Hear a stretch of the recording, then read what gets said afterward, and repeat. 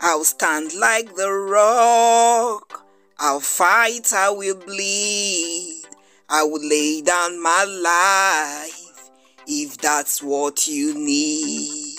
Every second I live, that's the promise I made. Baby, that's what I give. If that's what it takes, I'll risk everything. I'll fight, I will bleed.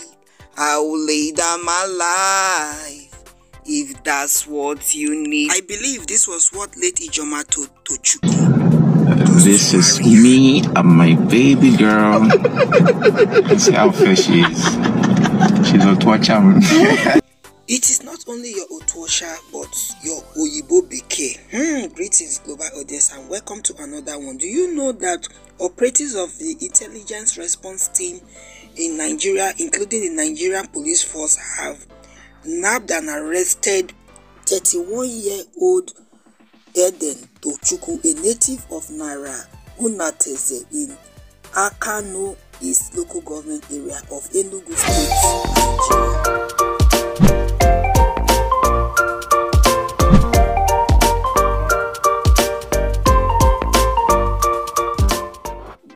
Greetings, global audience. It don't be, it don't also read. In the life of 31-year-old Tochukwu dead because of love of money. You can see on the screen right now this man who found money, care and wealth in the hands of the late victim, Ijeoma Phyliss, on Facebook group that both of them belong, and they started dating online while Ijeoma later invited him over to Abuja to start living with her in her 2-bedroom apartment in Logbe, still in the federal capital of Nigeria, FCT Abuja. So they started living as cohabiting couple, whereby Ijeoma, who is the older lover, was spending for 31-year-old lover Facebook boy, So she was into this guy and was doing everything until, na quarrel ensued between both of them, money palaver. It was gathered that Ijeoma really took good care of Tochukwu, and she went as far as even playing the role of a man in Tochukwu's life because she is desperately wanting to settle down as a married woman and start having her children with Tochukwu. Unfortunately, she never knew Tochukwu is a gold digger that came because of her wealth as resources and all that. And it was also said that Ijeoma gifted her lover Tochukwu a brand new Highlander Jeep, and you know what? There was problem as usual, and that was it. The guy said he wants to sell the car, the lady refused, and there was suspicion that the guy is dating another lady, which made Ijeoma to be furious, and she was requesting from the guy all the gifts he have given to him, and you know what? There was problem, there was fight, and this guy went to the kitchen, got a mortar pistol and hit the victim, and that was it. That was how she lost her life, and he ran away, taking all valuables of late Ijeoma, including a Honda car, making him to run to Rivers State, Nigeria, to stay with his new lover.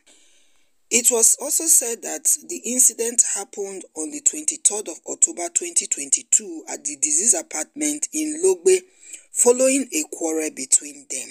Because each passing day, late Ijeoma is always asking him when he will get married to her, and according to him, he said he's not ready to marry her.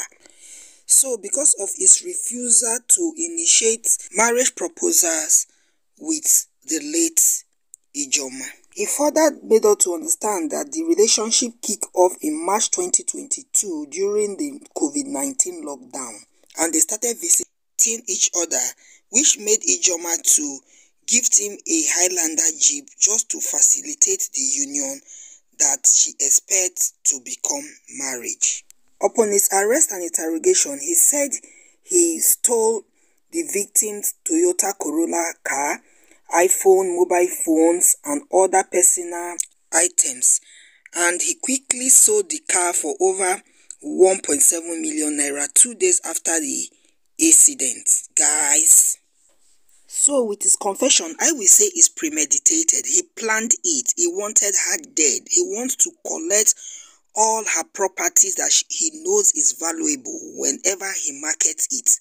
That is it. Because if not so, after you have hit her with the pistol, what stopped you from calling the police? Or what stopped you from getting in touch with any of her family or friends? Instead, you decided to run away to far away Rivers State just to hide your face. So with obvious reasons best known to you, you can see clearly that if not that the caretaker have called the sister of the disease, nobody would have known. Nobody knew about your disappearance. You just ran into the thin air thinking you will not be caught up. And because of the fear of a missing person, her friends had to break into her apartment and they found the disease lying down in her decomposing body, wrapped in the rug. Humans are wicked, all just because of material things. More details from China's television. Selfish is. She's a torture. The suspected killer is this 31-year-old man she met on Facebook 2 years ago.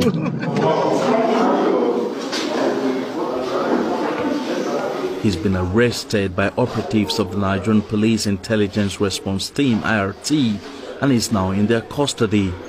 He says he met late Miss Phyliss in a group on social media platform called Facebook. My next video is the update of late Pele, who was a former Brazilian football player, and how FIFA have decided to keep it in the museum. Goodbye.